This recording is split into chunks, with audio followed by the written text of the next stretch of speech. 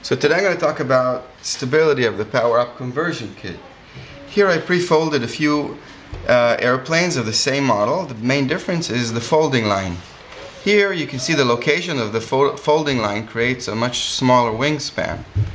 On this side you can see the folding line created a very large wingspan. So the main difference between these two is that this airplane will have more lift compared to this one. So which one should I fold?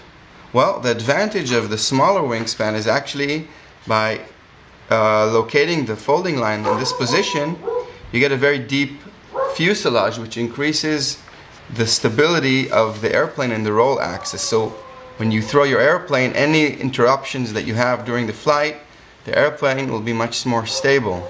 And this is a big advantage because having those crashes during your flight isn't really a lot of fun. So when you fold your airplane, this is something to consider.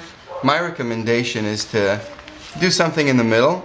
This works out pretty well. And just test and iterate and see which one works best. Start up with this one, then go to a larger airplane with a larger wingspan or the smaller one. And that's about it.